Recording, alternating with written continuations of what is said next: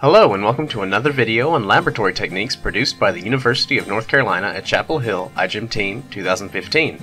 Today we're going to be talking about glycerol stocks and how to save bacterial colonies for later use. Bacterial stocks are a way to store plasmids for a long time. Although you can store your plasmid DNA at negative 20 degrees Celsius, most labs keep a glycerol stock of transformed bacteria in case they run out of the DNA.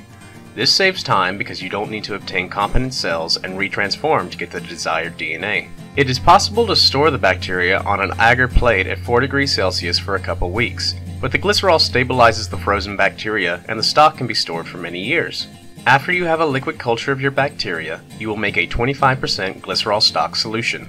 Take 500 microliters of the overnight culture and mix it with 500 microliters of 50% glycerol solution in a 1.7 milliliter tube.